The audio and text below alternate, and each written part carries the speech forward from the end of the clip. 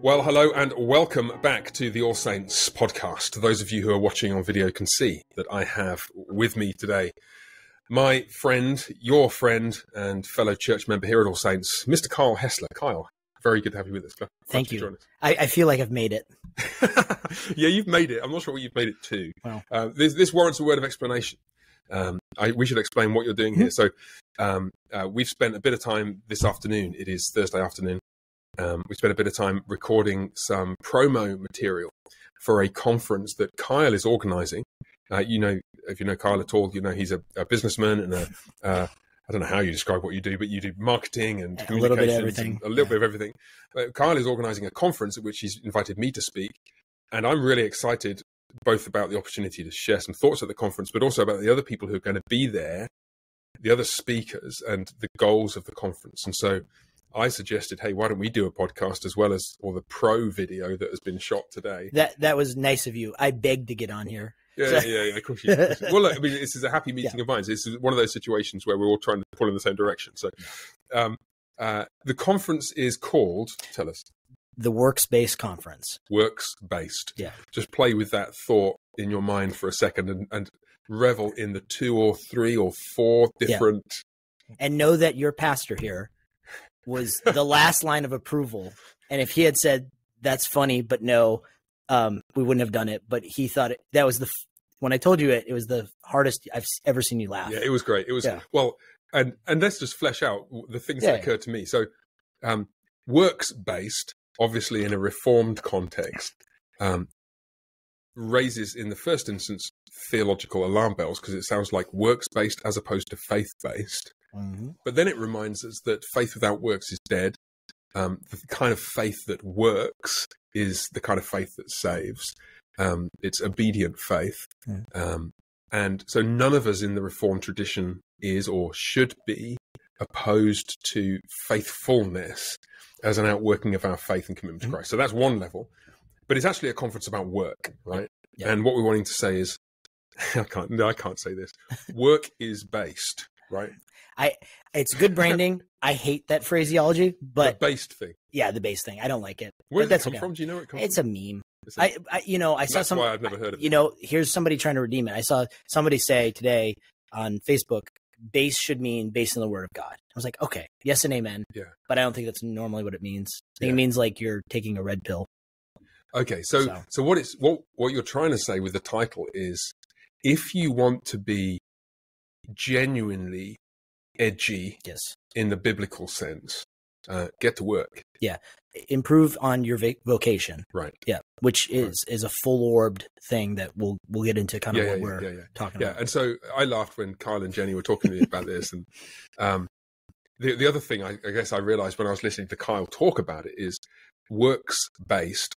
If you say it fast enough, sounds like workspace, as in the space where you work. Yeah. And the conference is actually going to be not just a conference, it's a place where people who are recruiting or wanting to share ideas about new avenues for employment are going to be. Yeah. And hopefully the people who come to the conference will find opportunities to explore new spaces for their own work, whether new jobs or at the very least new ways of approaching their existing callings, but maybe new strings to their bow, new things they could do, right? Yeah, a big thing for me was going off of some other conferences I've been to in formal capacities, i.e. when I was working for my marketing company, and we would get like a booth or there's opportunities to do business together. But then there's also informal, just meeting people and networking. I mean, really a lot of the speakers we have coming to this conference are from networking opportunities I've gone to at like Grace Agenda in Moscow. But really a big push of what I want this conference to be is, in addition to the theological, which thank goodness you're doing the heavy lifting for that. Happy to oblige. But in addition to that, I really want to have some explicit time set aside on the Saturday morning for men to seek new employment, for vendors, sponsors, business owners to seek out employees. Also, we want people to do business together. So I was fortunate at the last conference I went to with my marketing company. We secured quite a bit of contracts just from working hard, being there, having a presence, explaining what we do. And I want that for the people that are sponsoring this event. I want people to come and say, I'm looking for a guy who can do shirts. Oh, Main Street advertising. I could even use my office to get painted. Here's Stellar Painting. We'll contract Josh Strange to paint. I would love for that. I want you and me to have we despise the idea of the parallel economy, but this is a step towards an eschatological economy. Yeah. That's maybe the best way to say that. Yeah, I think that's right. And so I was, as you were talking then, I was thinking of it almost like a kind of 21st century Areopagus, where, we're going to be talking about not the latest ideas, old ideas. Yes. But at the same time, the Areopagus was a place where people met and discussed their business of the day. Or at the very least, it's adjacent to the marketplace.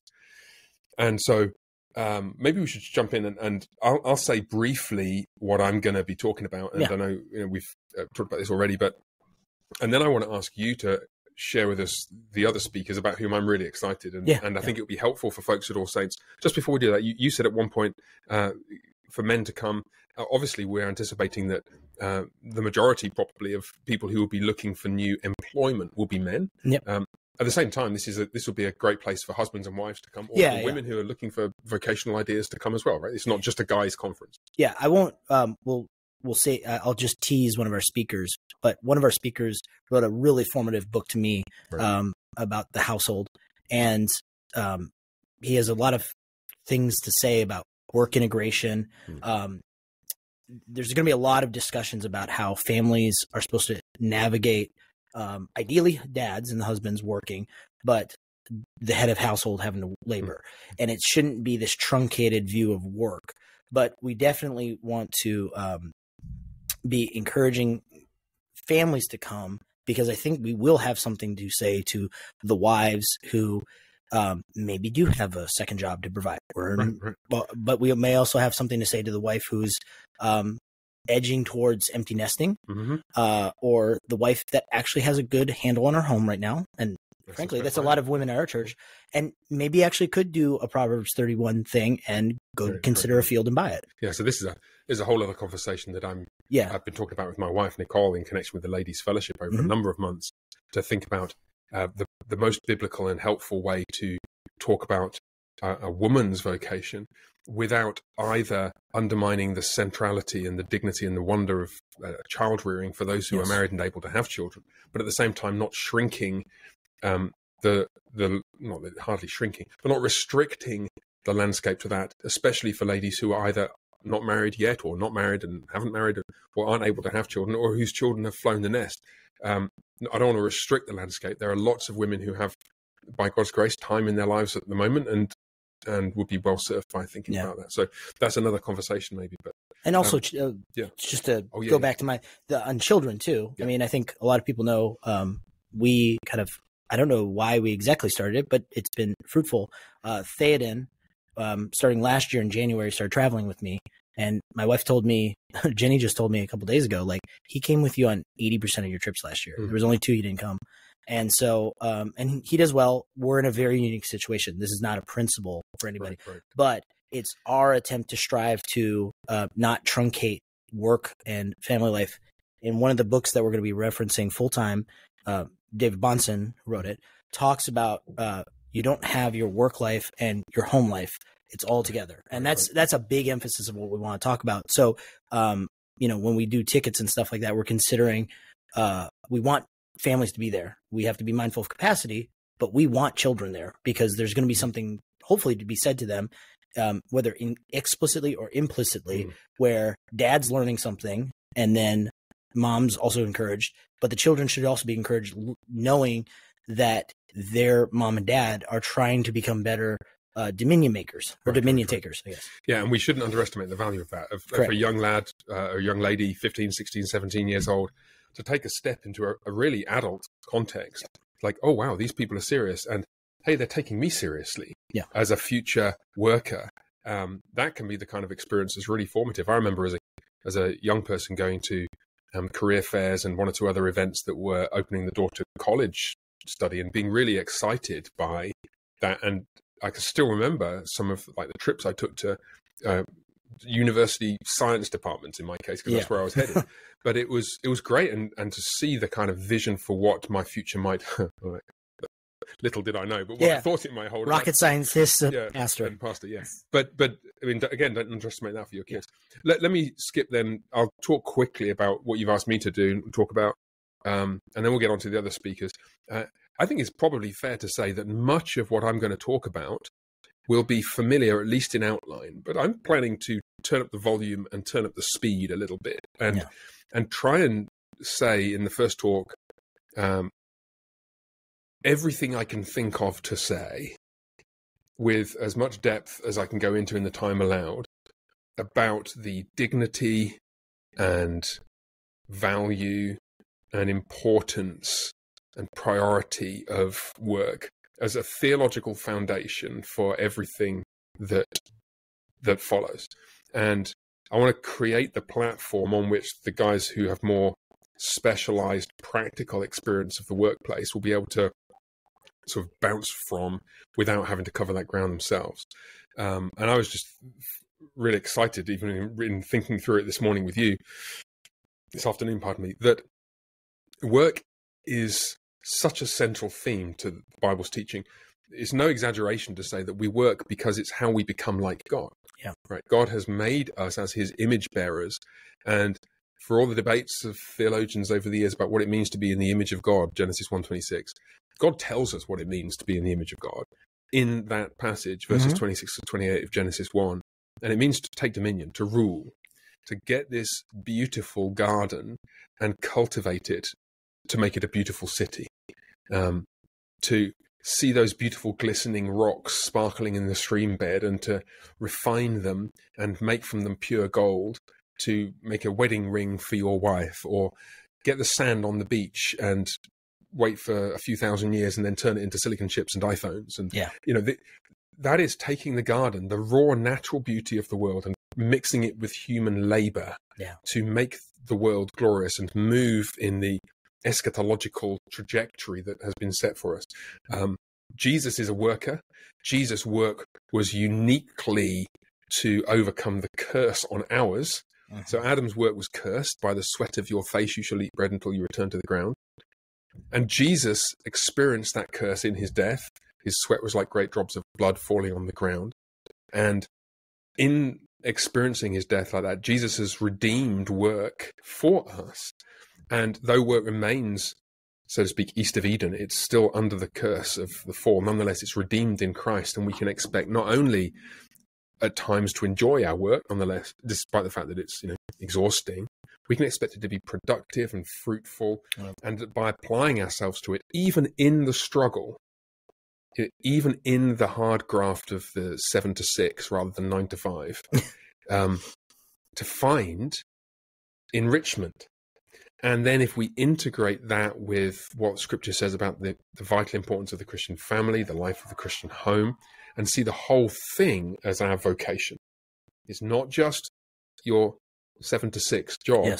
It's your life as a man, woman, husband, father, child, church member, citizen, all the things that we do in relationship, along with our paid employment, constitutes our calling in the world. In that richest of senses, we are ourselves becoming like our Heavenly Father, like our Creator, by working, and we're making the world, by Christ's grace, more like the kind of thing it ought to be. Yeah. Yes and amen. And that's your teaser. But that's it. you want it to get actually where it's a talk, but maybe he'll start preaching during. Yeah, we just got to preach, Kyle. And no, but I'm excited to hear that, because this is why I wanted you a part of this. I wanted the most theologically rich man I know to share with us a base ground for which hopefully the rest of the conference can mature in.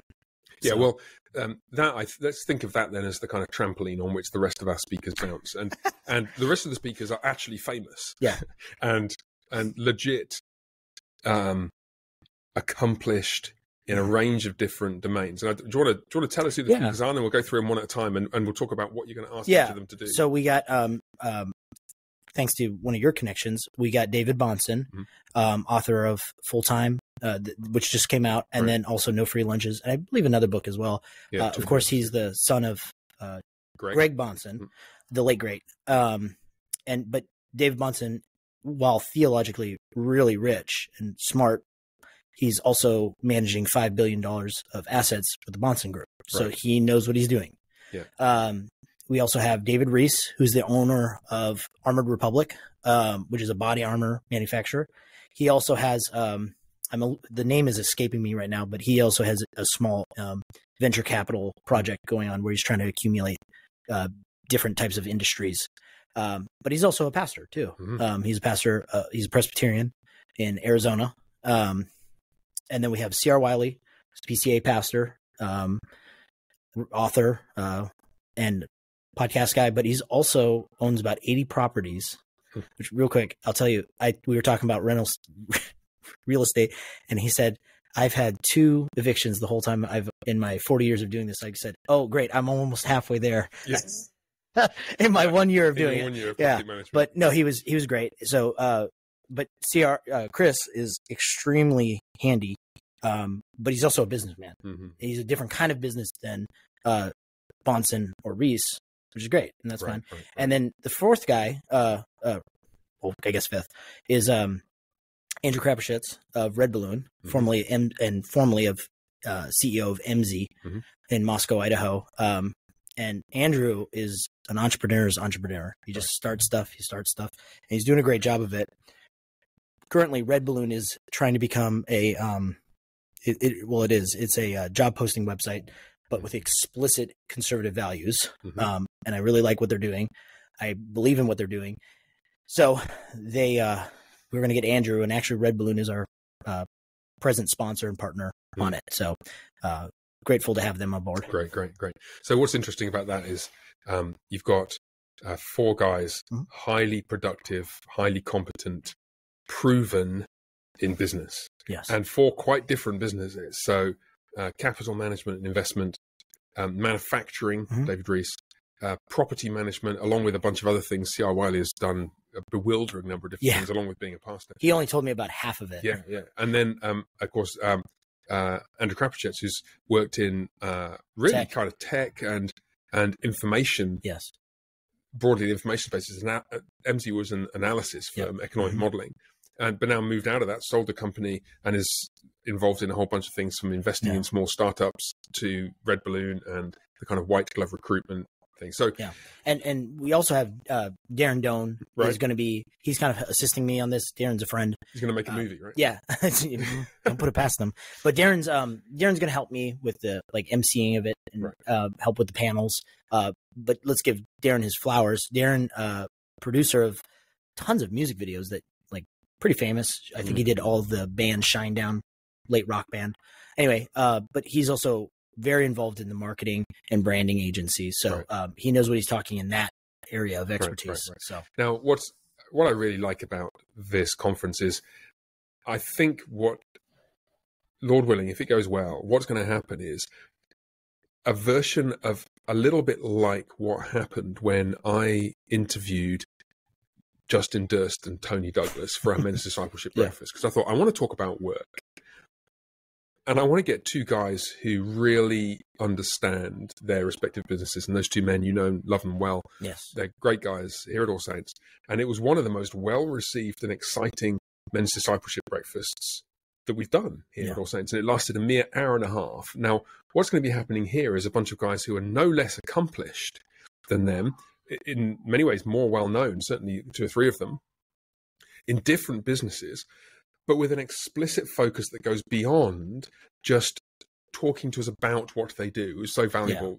Beyond the practical. But it's actually, the idea here is that we go beyond thinking about how we could do business differently to actually doing business differently. So you have in mind numerous contexts at this 2-day event for people actually to make connections, and who knows, maybe to branch out on new ventures, new careers, to make connections with prospective clients or prospective contractors. In other words, you want this to be a forum not just for talking about how to do work Christianly, but actually to do work Christianly and initiate. Do you want to talk to us about the details of what people are going to be able to get from this event that they wouldn't just get from listening to the talks? Right? Yeah. So first off, we want it to be highly communal and very fellowship driven. Right. So we'll have there'll be kind of a special speaker event if anyone's interested. It's limited on Thursday night. It'll be at a steakhouse. But then Friday night we're going to do beer and psalms. So that'll be nice. We'll do that at the venue. So we're still seeing if we can do something Saturday night. We're not sure exactly yet, but the idea is we want this to be local context driven. Right. So that one, it's just more fun that way. But two, we love for people to be attracted to what we're doing here at All Saints, because I'm obviously influenced by a lot of, Doug Wilson's my guy, but you've been incredibly influential with me in all your sermons over the last few years that have impacted this. So we want the conference to have a real structure and understanding that's, yes, the talks are great, but let's, Paul talks about when he's writing to the church in Corinth, I'm going to get it wrong, but don't worry. Okay. We'll edit it out. Fix it. Thanks, Nate. Fix this up. But he's talking about how he'd rather be with them in person to not condemn them. So you could listen to all the talks online, right. But you're going to be missing out the connection, the opportunity to ask questions, the opportunity to network, and work hand in hand with people. Right. And I would want to encourage people, because I've been doing enough conferences. I've kind of worked backstage at a few conferences now. There's going to be opportunities fleetingly to talk to some of the, C.R. Wiley or David Bonson, who are, like you said, a little bit more famous. But don't miss the opportunity to talk to them for a minute, to talk to somebody else who might be just a face in the crowd to you, but might have some opportunities for you, right. networking or business wise, or even friendship wise. Yes. And we really want that to be a strong dynamic. We want this to be more than just talks. This is a part business conference. It's part networking. It's part church conference, I guess you could call it. Right. But it's also, we want it to just be really relational. Right. Yeah. So if you want to draw those threads together, it's a combination of theological instruction around the foundations of work and why we do it and our aspirations, what they should be, with that then applied in a range of different ways.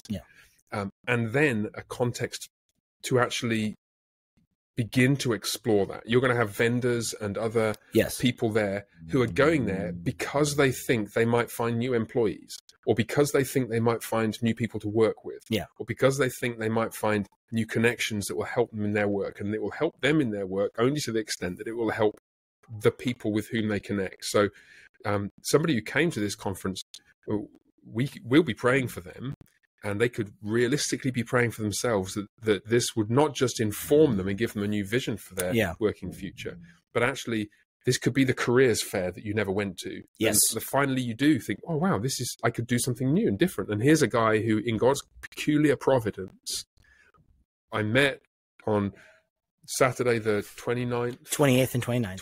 Friday 28th, Saturday 29th of June. At Works based in Fort Worth. I met him there, and it was a turning point in my vocation. Yes, that would be amazing. At when I was at the Fight Laugh Feast conference this last year, I helped film a proposal, and yes, it would be great if somebody got engaged, I guess, at our conference.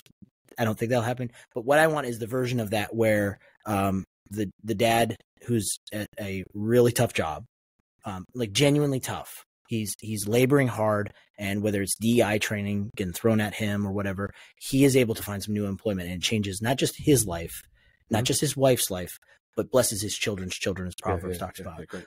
But let me caveat that real quick, because this is a big point of emphasis. We also do not want people to come to this conference and walk away thinking, I need to quit my woke job. We don't want that. We want you to be encouraged at your duty station. Right. Your duty station may need to change. We're not saying that it doesn't, but we want to push back from this moral impurity. That might be the way to say it. Saying I need to go work for, Red Balloon. Right. When I work for LinkedIn, I need to go work for Red Balloon. Well, maybe that's not necessarily bad, but you don't need to feel a moral obligation to do it. Right. The moral obligation is to provide for your family and be the best employee at LinkedIn you can be. Right. Yeah. So I think just to draw those threads together, and then we'll talk about the details and how people can get tickets and so on. the goal here will be both to inform and to provide a context to actually initiate change. Yeah. And the change might be a changed perspective on your current vocation. Mhm. And there'd be many people who would value that. The goal might be a change to your current vocation. We don't want to beg those questions and presuppose anything. Yes. But whether you're looking for change or whether you're looking for encouragement, whether you don't know what you want to do or whether you're sure you're in the right job and you just want some encouragement in it, this would be a great opportunity for you to meet some new people. And who knows what the Lord may throw our way as a result of that. And I do want people to be, I do think, I don't want to say optimally, but it would be incredible just for All Saints purposes, because we do expect, we would love for all the churches in the area to send people, whether in Texas or outside. But a big part of, I think what you were drawn to being part of this was I'm really focused on All Saints. I'm focused on here and helping impact our people. I would love to see a bunch of guys from All Saints start a bunch of businesses. Now, again, we're not imposing. We're not saying this is a principle. We're saying, if you listen to David Reese's talk that he's going to give on risk, and you're like, you know what, I've got a good trade, I've got some capital, I can maybe talk to a few guys that I know at All Saints or outside of All Saints that could help me raise some funds. I think I could do this. Take the risk. We would love that to happen, but we don't want to impose that, because we're not saying that that's the right or wrong thing to do. But we want you to feel the encouragement that if God's pushing in that direction, you could take that risk. And I've got to tell you, if I were in the business of thinking about that, I would want to talk to somebody who'd done the miles in the saddle, like a David Rees, who has not just some theorist, and not even just my pastor. I'd want to talk to my pastor, I think, but I would also want to hear from Christian men with experience of doing that, and not just our speakers, your speakers, not just the speakers, but the other vendors and even the other individuals who are there. Who knows what? Give us the dates and just so you know, just other details. So it'll be June 28th and 29th, and it'll be at the Hilton in downtown Fort Worth. There'll be rooms available should you decide you want to just kind of crash the night. And I say that because I think it's going to be a really fun day. There'll be lots of socializing.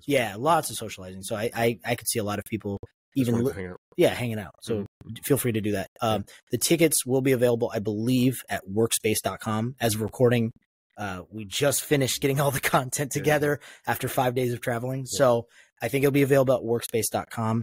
Maybe we could put that in the... we'll put the details in the show notes. And I have no doubt that the details might appear on the men's group chat. All Saints. And if one of the enterprising husbands shared them with their enterprising wife, then I'm sure that would find its way to the ladies group chat as well.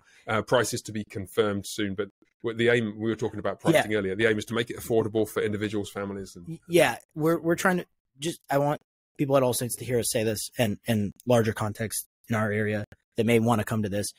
Know that is, we're talking business, so I do need to make profit on this. It's your job, right? It's my job. I'm not going to be reasonable if I'm not doing that. But I can tell you right now, the deep, and Pastor Jeffrey could confirm after our lunch, the deeper desire is to get people here and be able to pay for what needs to be paid for. That being said, please consider the pricing is not here to gouge by any means. Right. We're really praying and thinking about what that should be like. So there's that. And actually, one of the reasons I'm actually quite excited just about our conversation here is I think what you're doing, Kyle, is an example of a kind of entrepreneurial approach to business. And why not? If the Lord has gifted you with skills and opportunities in marketing and communications and so on, why not put those to work and try and start something which doesn't only help provide for your family, but helps other people to do the same for theirs. I love it. And I speak at lots of events as well as obviously at All Saints. And I'm really looking forward to this one. So thank you, sir, for the invitation to be a part of it. I just want to say that your enthusiasm, I first approached you, of course, as my pastor. Do you think this is a good idea for me and my family to do? And then subtly snuck in there. And I'd love for you to speak there. So your encouragement and your enthusiasm has been infectious, contagious. It's been very helpful. And I just want to say to All Saints people, we are so blessed to be shepherded by our pastors and even Pastor Neil. We love you guys, or we love you guys so much, and you guys have been so fantastic. And I don't know if this is a first on the All Saints podcast to say give you your flowers, but we really appreciate you. Well, that is probably a first on the podcast, but we feel the love. I can tell you on behalf of the other Jeffs that yes, we love serving here, and it's we hope that this event is just one more thing. It's not an All Saints event, but it's an event I'm excited to commend to you all. So thank you, Kyle, and that'll do us. I think the Lord bless you guys. Thanks for sticking around to the end. Any questions? Then obviously this time you probably want to talk to Kyle. He'll be at church on Sunday, every Sunday. If you've got any questions about what I'm going to talk about, come talk to me. But I commend this event to you, and you'll be hearing more details soon, Lord willing. Thank you. God bless. Bye for now.